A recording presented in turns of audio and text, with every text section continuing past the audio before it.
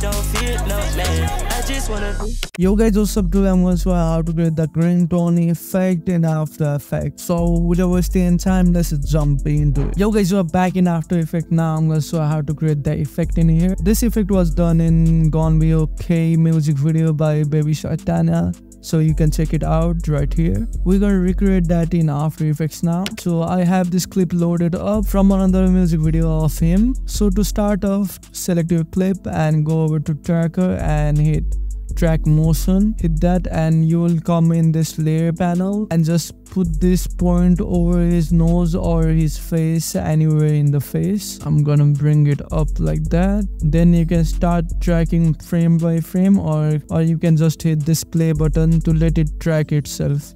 As you can see, my track is messed up right here, so I'm gonna delete this keyframe and go over to my last track and just fix it over there. And I'm gonna do it myself for now because my footage is not that great. If you have a good footage, you can just play it through, but in my case I'm gonna do it myself. And I'm done with the track. As you can see, it follows his nose or his face, whatever. Once you do this, right click and then create a null object. Selecting my video clip and select the null object and just hit apply.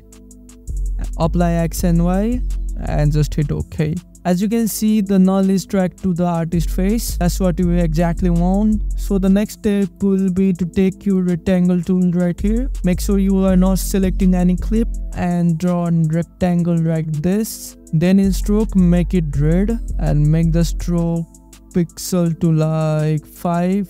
Nah.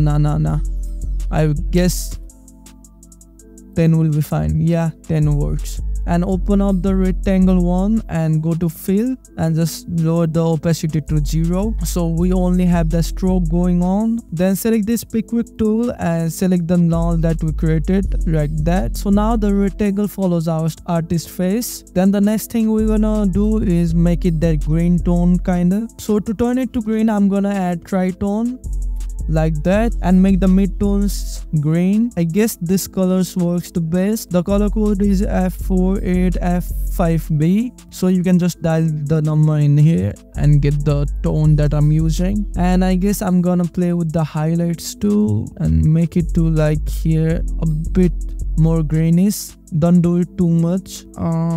I guess that seems fine. As you can see, we already kind of had that look going on. Then to spice it up more, as in the music video, we're gonna add some grain right here. As you can see, there's a lot of grain going on, so we're gonna do that now. To add that grain, I'm gonna add an effect called add grain. After you add grain, just set the preview to final output in the viewing mode. Now you can play with the intensity and the size too. I guess you can bring up the size a little bit more.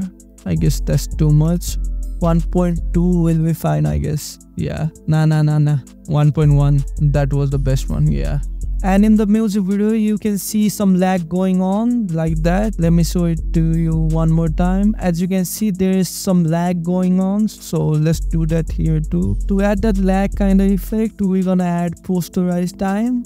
Let's do like 12 if that works. Let me see. Yeah, I guess that's fine. So 12 works the best for this. And just hit Ctrl+C to copy the posterized time and paste it on the shape layer, the rectangle shape layer. So we have the lag going on that too. Now we're gonna add like a deep glow on the rectangle to give it a bit more glow. Then what we're gonna also do is put like CC white time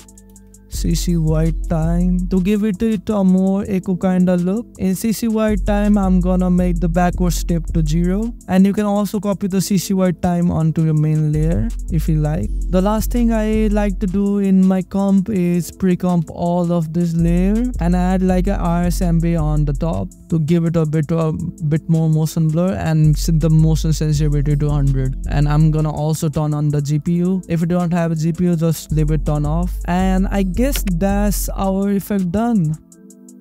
So if you like this video, please make sure to hit the like button. And then what you can also do is comment down below if you have any effect ideas or you want me to break down more videos like this. Therefore, you can also follow me on Instagram and message over there too. So see ya in my next video. Bye.